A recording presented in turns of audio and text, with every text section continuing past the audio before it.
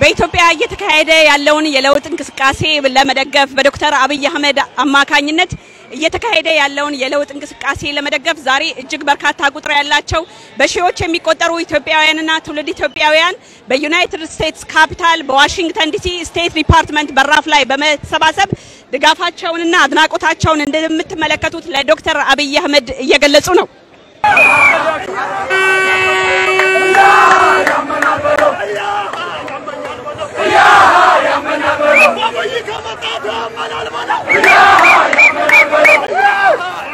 እሺ እንግዲህ ዛሬ የተገናኘነው በዩናይትድ ስቴትስ ካፒታል ዋሽንግተን ዲሲ በስቴት ዲፓርትመንት በራፍ ላይ ነውና ይሄንን ዝግጅት ለማዘጋጀት ምን አነሳሳችሁ? ብርሃን ፍቅር መተሳሰብን ያመጣን ሰው ጊዜያችንን ስራችንን ተተን በዚህ ቦታ ላይ መገኘት አይደለም ምንም ነገር ብናደርግ ወርዝ ያደርጋል። ከዚህ በፊት የምንቃወመው ከዚህ በፊት የምናየው ስህተቶችን በሙሉ እኛ የተነሳንለትን እኛ የምንጮህለትን ዓላማ ኢትዮጵያውያንን አንድ አድርገው አስተሳስሮ ሰው በሀገሩ እንዲኮራ በማንነቱ እንዳያፍር ኢትዮጵያውያንን በሙሉ አንድ ያደረገ ሰው በመምጣቱና በዚህም በጣም ስለተደሰትን ልንደግፈው ወጣናል። እኔ በጣም ደስ ብሎኛል በአብይ ሁኔታ እኛ አንድ ነን በቃ ተደምረናል አብይ አብረንህ ነን። አሁንም አብይን ከሁሉ ነገር አላህ ይጠብቀው ሰላምን ሁሉ ነገርን ኢትዮጵያ ላይ እስላሙም ክርስቲያኑም ኦሮሞም ጉራጌውም ሁሉም ዘር እንዳለ አላህ የተጠበቀ አላህ ያድርገን።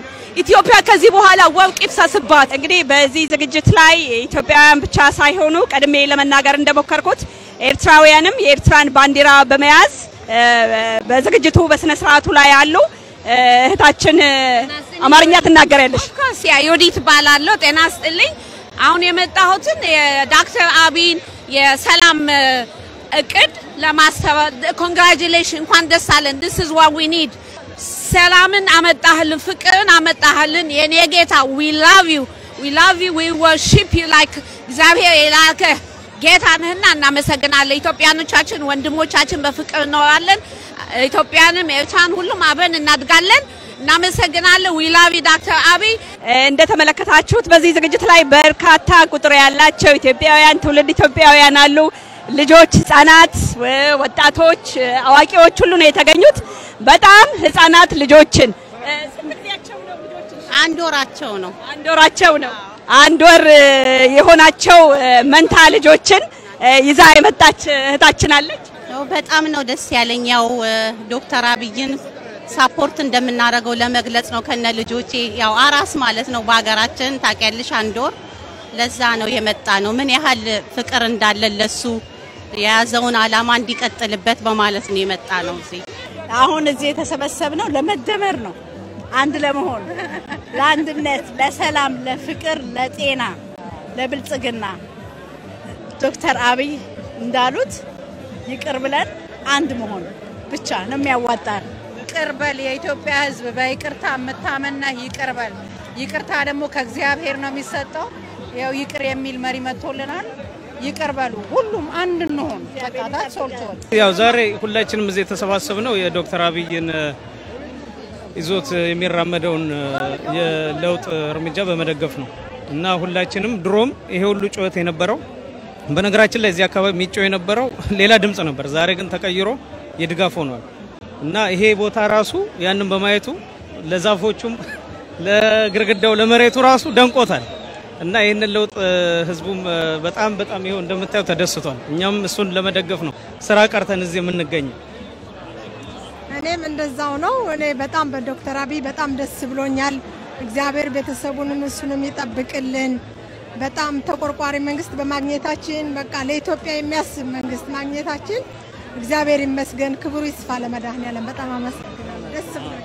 መሳይ መኮንን የተገናኘ ነው እዚህ ዋሽንግተን ዲሲ በሚገኘው ዶክተር አብይን ለመደገፍ በተጠራው ሰልፍ ላይ ነውና እንደው ምን ተሰማህ አንተ? ብዙ ጊዜ በጋዜጠኝነት ትታወቃለህ ብዙ ስራዎችን በመስራትና ምን ተሰማህ? እስቲ በዚህ ሰዓት ስሜትን አካፍለን።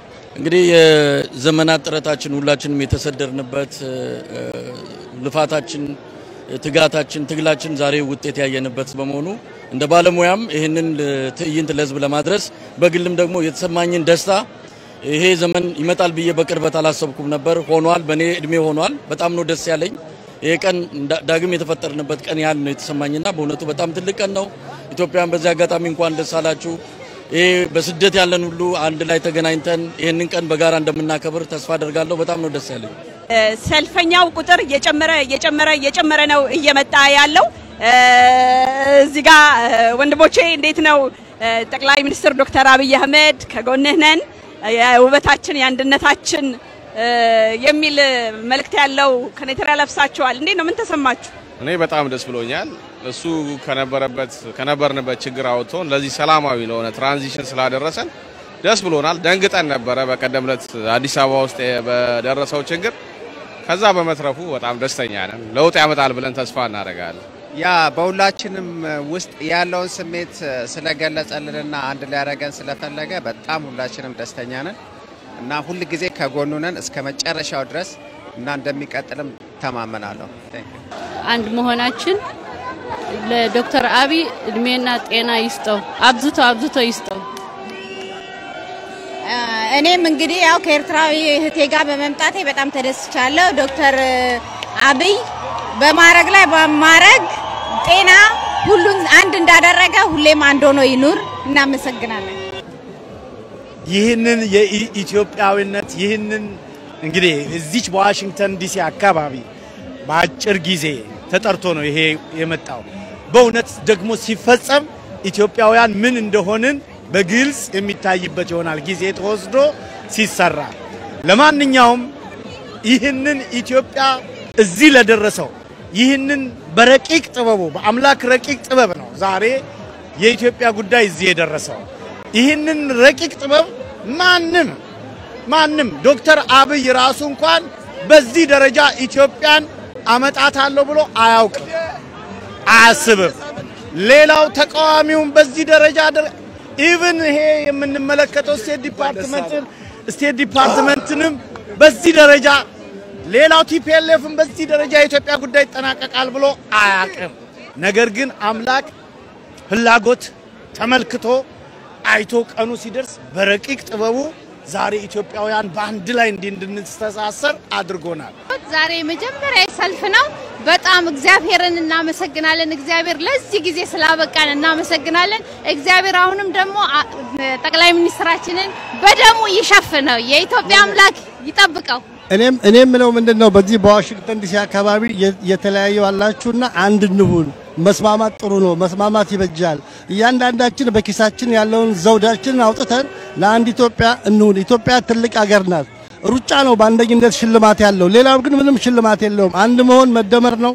አመሰግናለሁ ዶክተር አብይ። ዛሬ ግን ያስገባነው በአሁኑ ወቅት በስልጣን ላይ ያሉትን ክቡር ጠቅላይ ሚኒስትር ዶክተር አብይን እንዲደግፍ የአሜሪካ መንግስት ከጎናቸው ቆሞ እንዲደግፍ የለውጥ ሂደት ወደ ኋላ እንዳይቀለበስ በተቻላቸው መንገድ አብረው እንዲሰሩ፣ ሁለተኛ ባለፈው ጊዜ በአዲስ አበባ የተደረገው የቦምብ አደጋ ያንን እንዲጣራ እና ለዛም ክትትል እንዲያደርጉ ነው።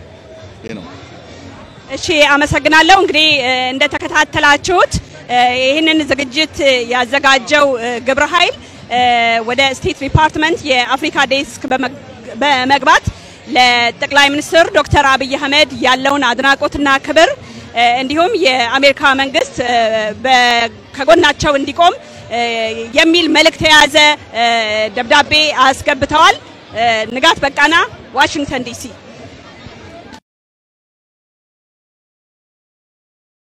በሐዋሳ ከተማ ተከስቶ በነበረው ግጭት የተፈናቀሉ የህብረተሰብ ክፍሎች በሰባት ጊዜያዊ መጠለያ ካምፖች ይገኛሉ።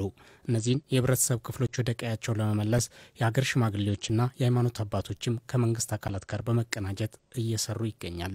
በከተማው እየተደረገ ባለው ውይይት መድረክ ላይ በሐዋሳ ከተማ የሚገኙ አንዳንድ የህብረተሰብ ክፍሎች እንደተናገሩት በግጭቱ ከተፈናቀሉት ህፃናትና ሴቶች ይበልጥ ተጎጂዎች እንደሆኑ አስተያየታቸውን ሰጥተዋል። አሁን እየተሰራ ያለው በእኛ ክፍለ ከተማ ላይ የሚሰራ በቀበሌ ደረጃ የሚሰራ በመንደር ደረጃ የሚሰራ ሁሉንም 32ቱም ቀበሌ ላይ የሚሰራ ከሆነ ከዛም አልፎ በወረዳም ዙሪያ ላይ የሚሰራ ከሆነ አሁን ያለው ሰላም አስተማማኝ ሆኖ የማይቀጥልበት ምንም ምክንያት የለም። ትላንትና አምቡላንስ ነበር እዛ በር ላይ ማለት ነው። ህመምም ሊመጣ ይችላል። አንድ ነገር ተላላፊ ነገር ሊኖር ይችላል። በይበልጥ ማንም የሚጎዱ ህፃናቶች ነው። ለምንድን ነው ጊዜ የሚሰጠው? በአስቸኳይ መመለስ አለባቸው። መመለስ አለባቸው። ተሳታፊዎቹ ግጭቱን ይበልጥ ለማባባስ የሚነዙ አሉባልታዎችና በማህበራዊ ድረገጾች የሚጠቆሙ የተዛቡ መልእክቶች ትኩረት ሊደረግባቸው ይገባልን ብለዋል። ሁከትን መቀስቀስ የሚችለውም አካል ያለው ወጣቱ ላይ ነው። አቅሙም ያለው ሁከትንም ማርገም የሚችለው እሱ ነው። ለምን አንደኛ በመኮንንና በማውገዝ የእንዲህ አይነት የጸረ ሰላም መቃወም እኚህ ነገሮች ማስቀረት እንችላለን። ወጣቶች ገና ናቸው፣ ብዙ ነገር ይጠብቃቸዋል እና ከወሬ እና ከአሉባልታ ነገር ታቅበው እነሱም ድርሻቸውን ቢወጡ የሰው ልጅ የአዳም ልጅ አንድ ነውና ሁሉም በአንድ ሀገራቸውን ቢረከቡ በሰላም ማለት ነው እና ወጣቶች ከዚሁ ጅምር ወጥተው ማንኛውም ነገር ሰላም ይፈጥሩ። በግጭቱ ከቤት ንብረታቸው ተፈናቅለው የሚገኙ የህብረተሰብ ክፍሎችንም ወደ መንደራቸው ለመመለስ እየተደረጉ ያሉ ጥረቶች ፈጣን ምላሽም ሊያገኙ ይገባል ብለዋል። አቶ ሚሊዮን ማቴዎስ የዴዴን ምክትል ሊቀመንበር በውይይቱ ወቅት እንደተናገሩት የከተማውን ሰላም ወደ ነበረበት ለመመለስ ከጸጥታ ኃይሉ ይልቅ ነዋሪው ትልቅ ድርሻ እንዳለው ተናግረዋል። የሰላምን መንፈስ ይዘን በሰላም ገብተን በሰላም ወጥተን ለሁሉም ለሰው ዘር በሙሉ ሰላምን የምንሰብክ ፍቅርን የምንሰብክ አብሮነትን የምንሰብክ መሆን ነው የሚገባው። ለዚህም ህብረተሰቡ ከሀገር ሽማግሌዎችና ከሃይማኖት አባቶች ጋር በመሆን ቂም በቀልን፣ ጥላቻን በእርቅ ለመቋጨት ሀገራዊ እሴትን በጠበቀ መልኩ ተግባራዊ ማድረግ እንደሚገባም አቶ ሚሊዮን አስረድተዋል። በግጭቱ ከቤት ንብረታቸው የተፈናቀሉ የህብረተሰብ ክፍሎችን አስመልክቶም እየተደረገ ያለው ጥረት ፍጥነቱ ሊጨምር እንደሚገባ አያይዘው የገለጹት አቶ ሚሊዮን ተገቢው የማጣራት ስራ ተጠናቆ በአጭር ጊዜ ውስጥ እልባት እንደሚያገኝም ተናግረዋል። እናንተን በስብሰባ ማሰላከቱን ትተን እና እናንተ ጋር ዛሬ የተገናኘንበት አንዱና ዋና ጉዳይ እንደ መንግስት ከሰላም አንፃር አብረን እንቆም፣ የስጋት ድባቡ ይሰበር፣ በሰላም ከዚህ በፊት በመኖረው መልኩ በሰላም የመኖር ሂደታችንን እንቀጥል። ይሄንን ዘላቂ ለማድረግ የተጀመረው የእርቅ ሂደትም ተጠናክሮ የሚቀጥል ነው የሚሆነው።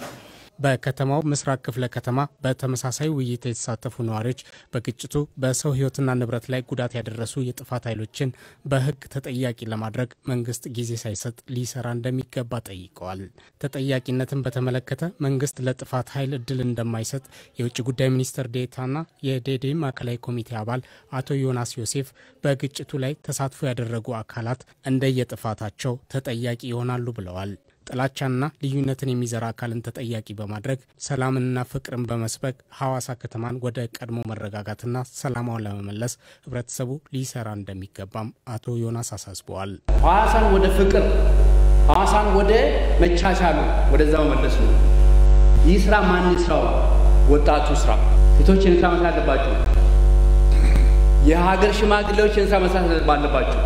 ስትመለሱ በየጎጡ በየቀበሌው ሰላምን፣ መቻቻልን፣ እርቅን ነው መነጋገር ያለባችሁ።